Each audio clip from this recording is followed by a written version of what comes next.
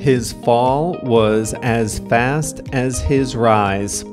Sam Bankman-Fried, out of nowhere, became a cryptocurrency billionaire in his 20s. He was a boy genius with a mop of curly black hair. He slept on a beanbag chair instead of in a normal bed. He seemed to represent the new generation of wealth. He was so smart that he could play video games while on important calls with investors. He was influential in Congress, donating vast sums to politicians and advocating for legislation. Throw out everything you thought you knew about banking and finance because the new man in charge doesn't even wear long pants. Well, now he's facing years, possibly decades in jail, and it all happened at lightning speed. His firm collapsed on November 11th, 2022. On November 2nd, 2023, he was convicted of 7 counts of fraud. On today's Plain English, and also on Thursday, we'll talk about this stunning story.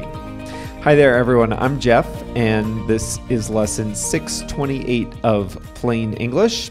You can find the full lesson transcript at plainenglish.com/628. Here at Plain English, we help you upgrade your skills in English with stories about current events. And the trial of Sam Bankman-Fried was a big one. Now, a lot of you are not into crypto, you're not into finance, you're bored by banking, you're not into technology and things like that. Well, that's fine. This is a human story. You might not understand all the crypto words, all the finance words. You don't need to. This is a fascinating story, and I'll try to make it understandable even if you're not into this stuff. In the second half of today's lesson, I'll show you how to use the English expression pay off, and we have a quote of the week. Well, let's dive deeper into the story of Sam Bankman-Fried.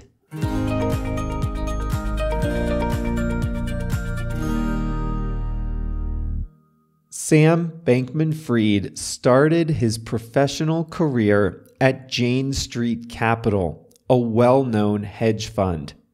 Jane Street specializes in high-volume trading in the financial markets, and there, Bankman-Fried's talents were rewarded. He could search the markets for bets that would pay off for Jane Street. He was good at his job, but he was an insufferable coworker.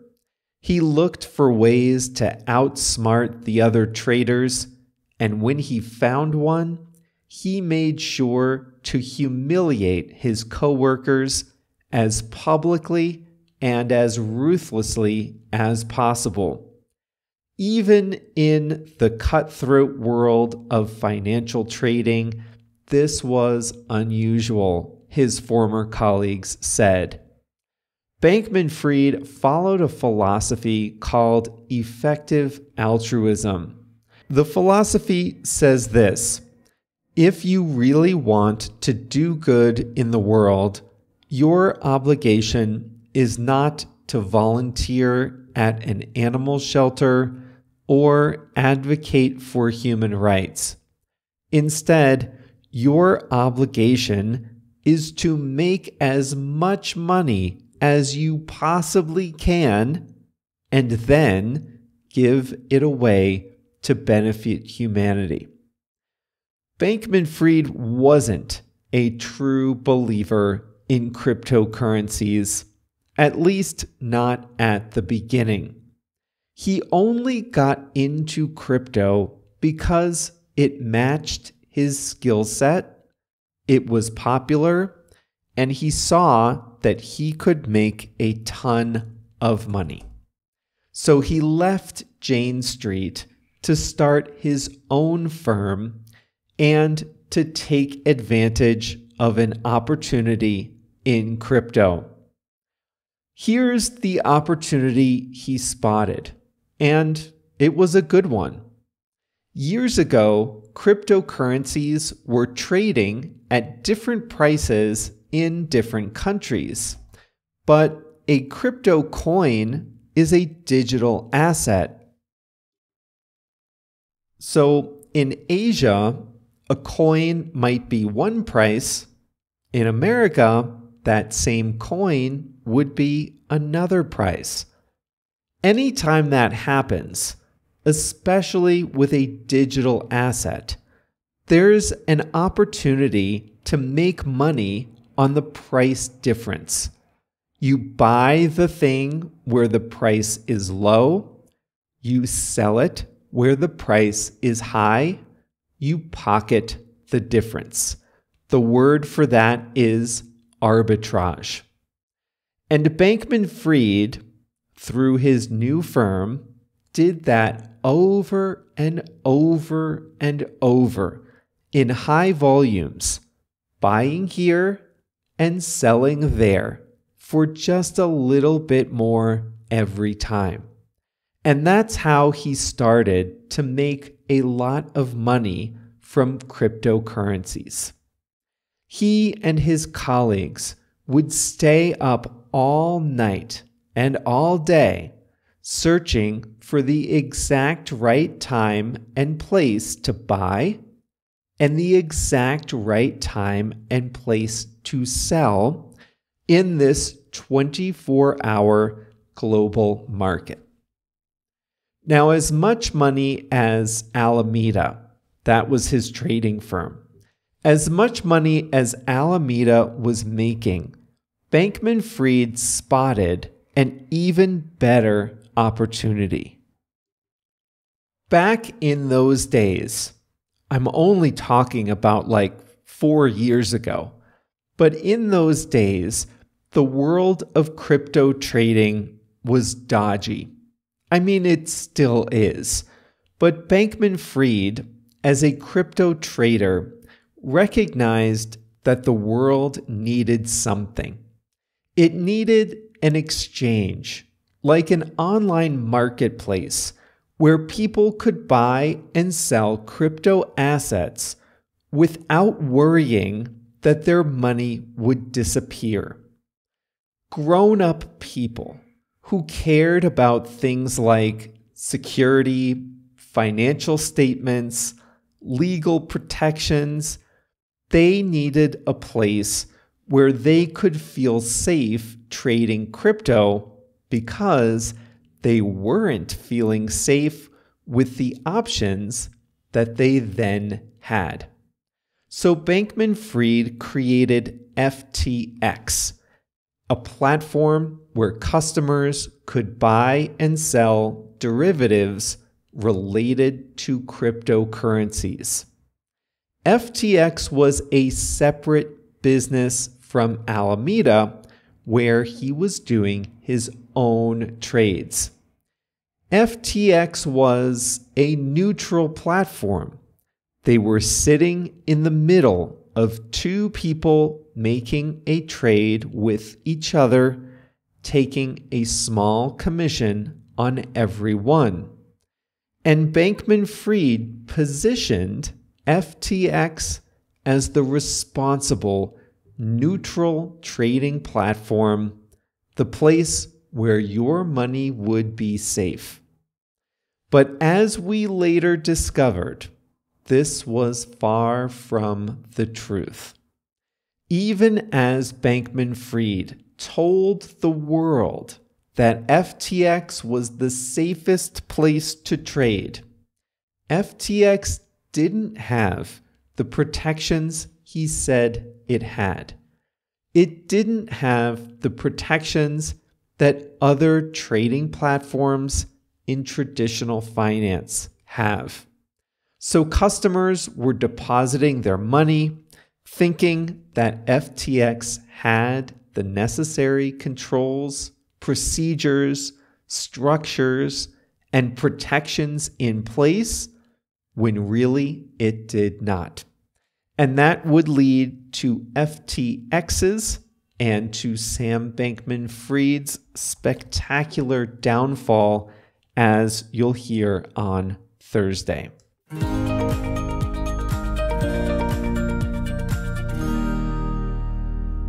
All right, it's not just Monday, it's Cyber Monday, and that means it is the end of a nice long weekend of holiday sales, and it's no different here at Plain English. When you are listening to this, assuming you're listening today, Monday, I'll be welcoming a lot of new members into Plain English Plus, all of whom joined over the weekend with our Black Friday and Cyber Monday special. And those end today. They end today, Monday, November 27th. So wherever you are, just take a minute and go to plainenglish.com, where you'll see the special sales for this Black Friday, Cyber Monday. They are on the homepage, and they are only good until midnight tonight, Monday, November 27th. And just as a reminder, that means half off your first 6 months as a member of Plain English Plus, which is where we do our best work. So if you like listening, then you'll love being a member. Everything in the membership is just like what you get here in the podcast, only better and more. And now it's more affordable than ever to get started. So check out plainenglish.com before midnight Chicago time tonight. So get that done.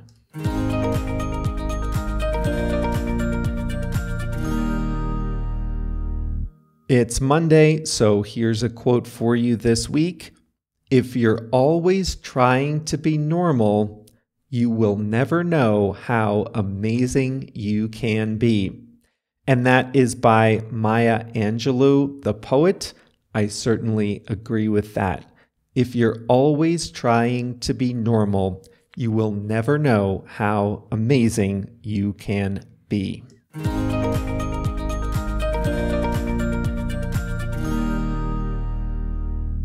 Pay off is an expression, a phrasal verb that has a few different meanings.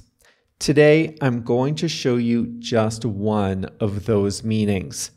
And in today's context, it means to achieve success or a positive result. Now, it has the word pay in it, so you might automatically be thinking money. And that's not wrong, but it's not the full story. When we use pay off, we've invested something. It can be money, but it can also be effort, time, things like that. When we use pay off, the subject, the thing doing the action, that's the investment.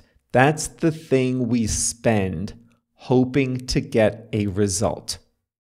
So let's say you own a business that prints t-shirts, and you want to buy a new machine that can print higher quality designs on the shirts. You want this investment to pay off. That means you want to achieve a result from this investment, from this new machine. What would that be? In a business, it probably means you want to win more customers, charge higher prices, make more money than the machine costs. You make an investment, You want it to pay off. You want to enjoy the rewards, the success, the positive result from that investment. So fast forward a few months, you're now making better t-shirts and charging more money for them. The investment has paid off. Now let's talk about time. Let's say you're, learning a second or third language. And let's say you have a big vacation coming up to Australia, and you spend lots of time on some online platform. I can't think of one off the top of my head. Some online platform, getting better at English expressions and vocabulary. This is the investment. It's not money, it's time and effort, but you still want to get a benefit.